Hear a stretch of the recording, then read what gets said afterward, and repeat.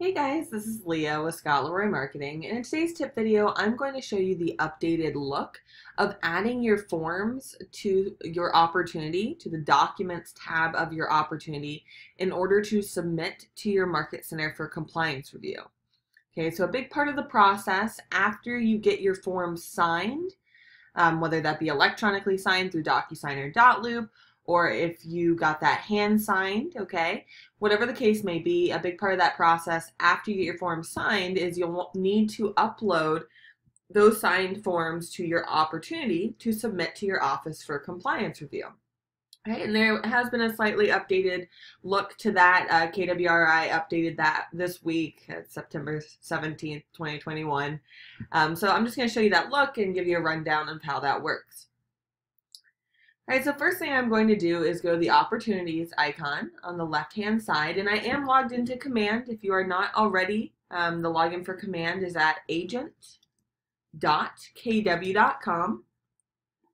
That's at the top of my screen if you need to pause and look at that and sign in. Again, that's agent.kw.com. Let's go ahead and click on the Opportunities icon on the left-hand side menu to take you over to your opportunity pipeline.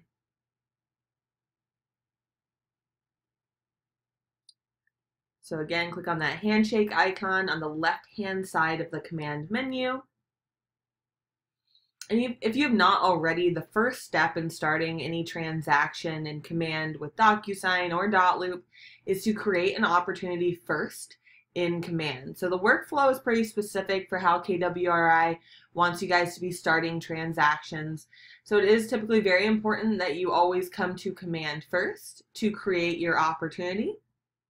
Once you do that, it will allow you to click Start Transaction, and I'll point out where that is within the opportunity in order to create your room or your loop in Dotloop or your room in DocuSign. Okay, so again, just to say that one more time because it's so important, you will always want to start your transaction in Command by creating your opportunity.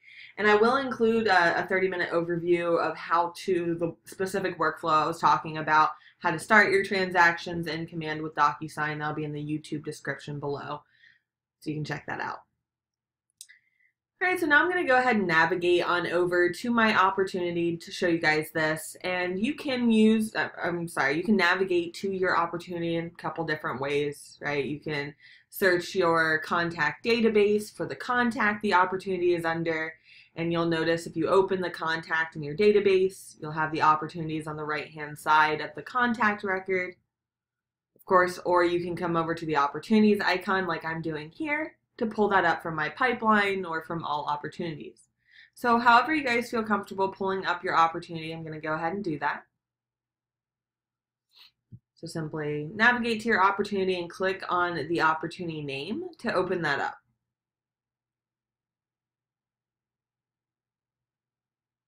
Feel free to pause the video if you've not found your opportunity quite yet.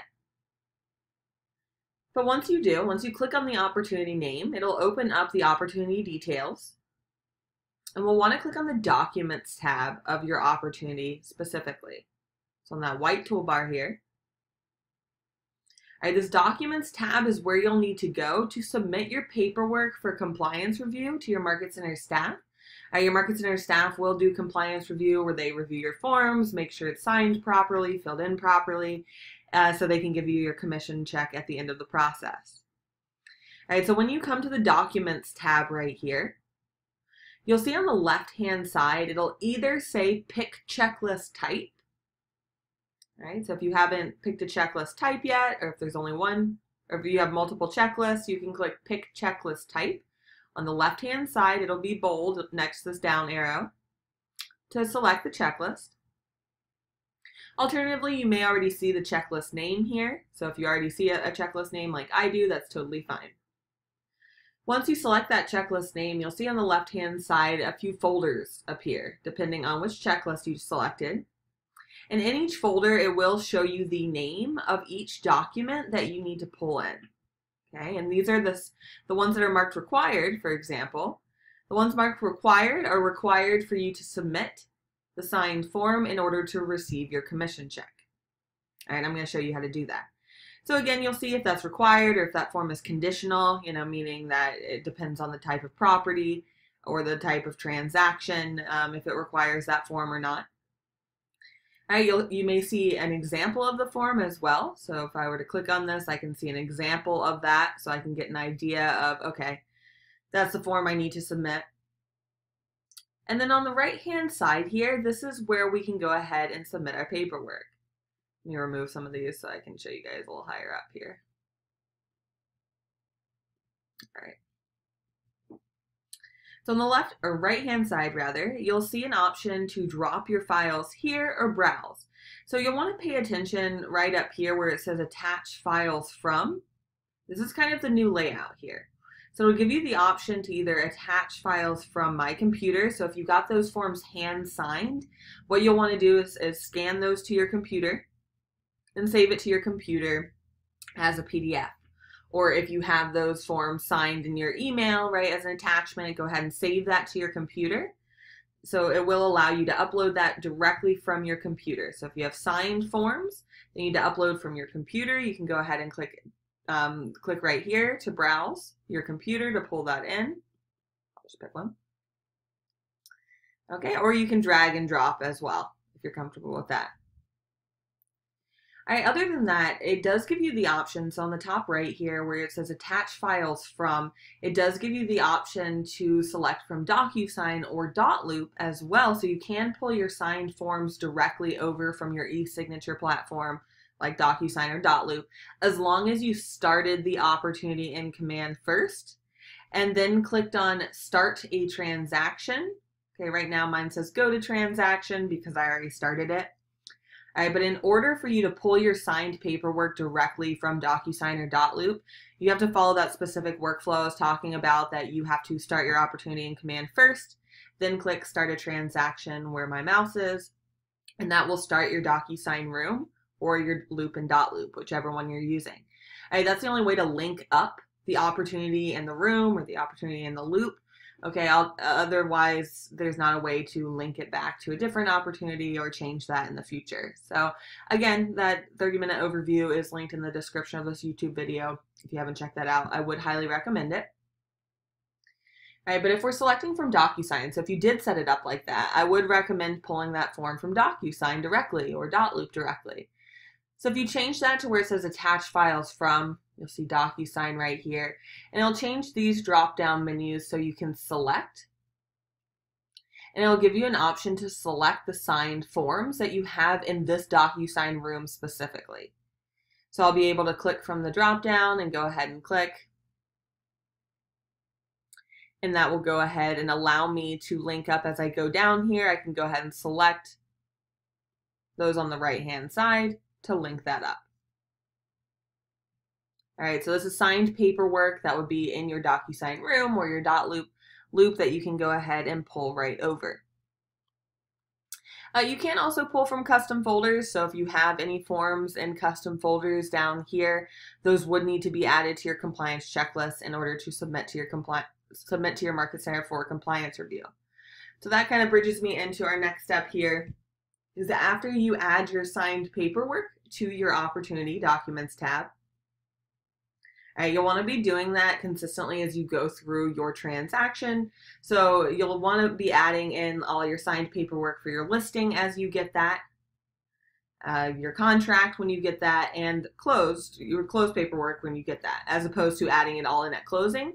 You'll need to be submitting your Opportunity for compliance review to your Market Center intermittently throughout the transaction, okay? And of course, check in with your Market Center staff on their policy for compliance review, okay? Each office has a slightly different process, but just to give you guys an idea in general on when you want to be submitting to your Market Center for review and how to upkeep your paperwork.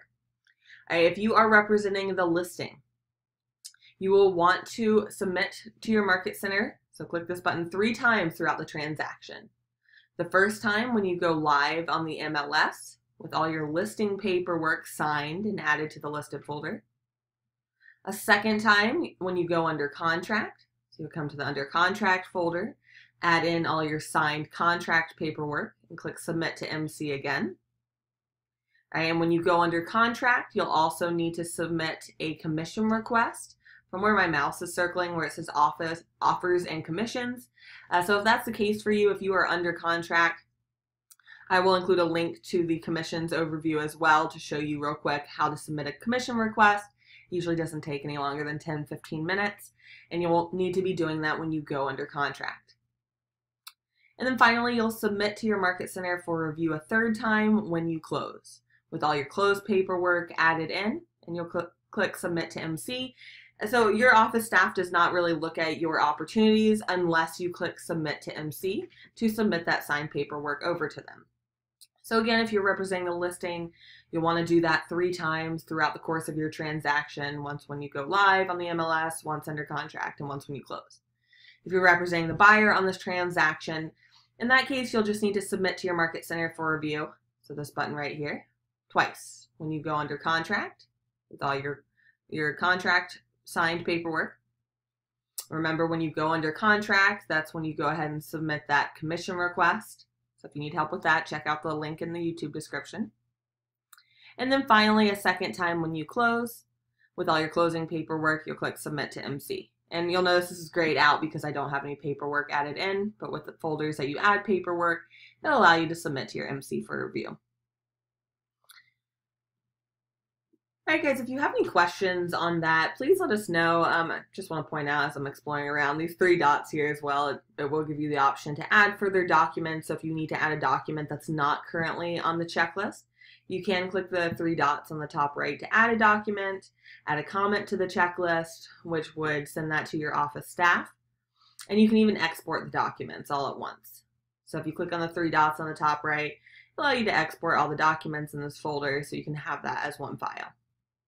And that's up here as well on the top right.